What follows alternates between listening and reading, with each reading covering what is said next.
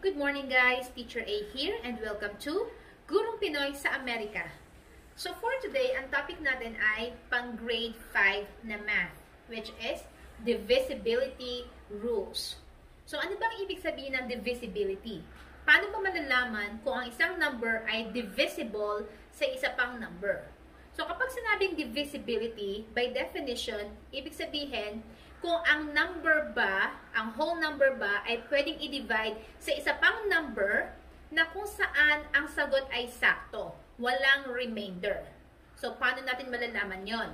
So, ngayon, ang didiscuss muna natin ay yung mga numbers na divisible by 2, 3, 4, and 5. Ibig sabihin, paano natin malalaman kung ang isang number, kahit gaano pa siya kalaki, ay pwedeng i-divide sa 2, sa 3, sa 4, or sa 5 na kung saan ang sagot ay sakto. Wherein, hindi natin siya isosolve talaga.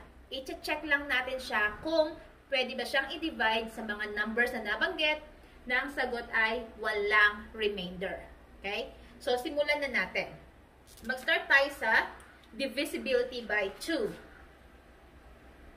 So, paano ba malalaman kung ang isang number ay divisible by 2? So, ang condition ay kung ang given na number ay nagtatapos sa 0, 2, 4, 6, or 8. Or in short, kapag ang number ay nagtatapos sa even number, ibig sabihin, yung number na yon ay divisible by 2. Pwede siyang i-divide sa 2 na walang remainder. Halimbawa, 3, 8, 7, 1, 2, 3, 6, 9, 4. So, 387,123,694 ay divisible sa 2. So, kahit hindi natin siya isolve, alam natin na ang sagot ay sakto kasi nagtatapos siya sa 4. Okay? So, ito yung isang example. Next example. 374,810. So, ito pa isang number na divisible sa 2. Paano natin nalaman na pwede siyang i-divide sa 2 na sakto ang sagot? Kasi, ang last number niya ay 0, which is an even number.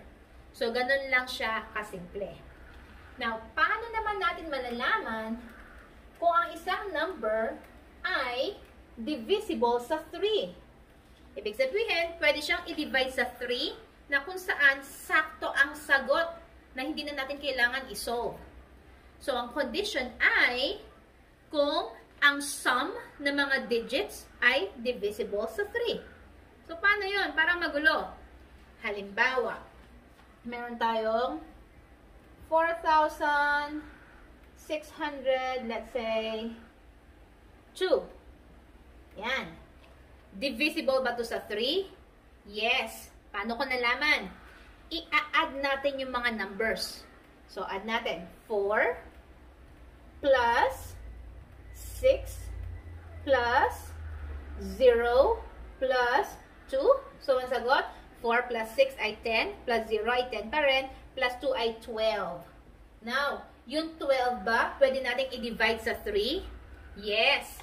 So, therefore, itong 4,602 ay divisible sa 3. Pwede siyang i-divide sa 3 nang sakto ang sagot. Another example. Limbawa, meron tayong 972. So, check natin. Divisible ba ito sa 3? Okay, tingnan natin. So, 9 plus 7 plus 2 ay, so 9 plus 7 ay 16, plus 2 ay 18.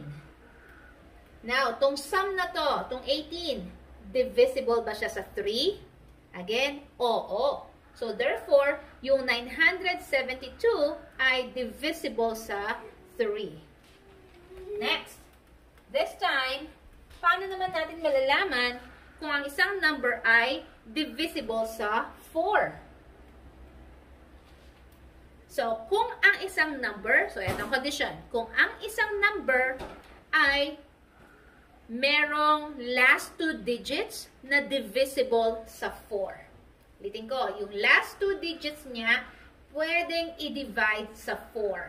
So, hindi natin papansinin yung ibang numbers, titingnan lang natin yung last 2 digits. Halimbawa, 9,312.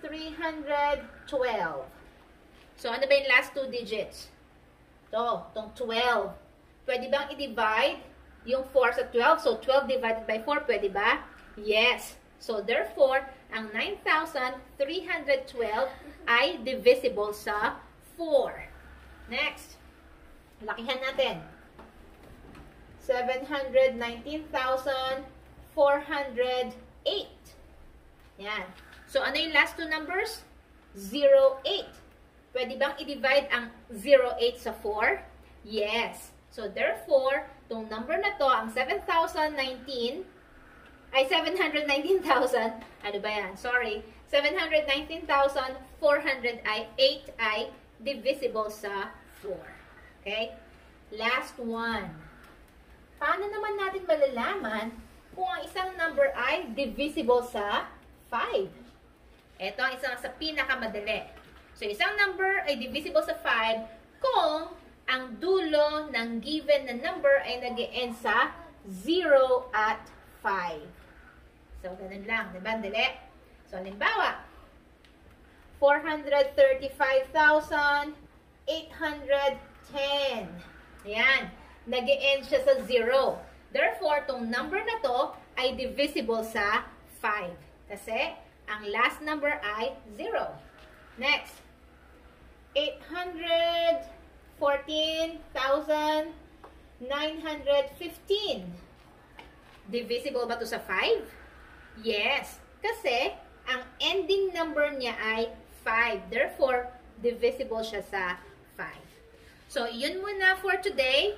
Yung continuation niya, yung 6, 7, 8, 9, 10, ay i-discuss natin bukas. So, kung natuto kayo or nagustuhan nyo yung video natin, kindly give me a like para i-share na YouTube sa iba at maraming matuto ng ating lesson. So, see you on my next video. Paalam!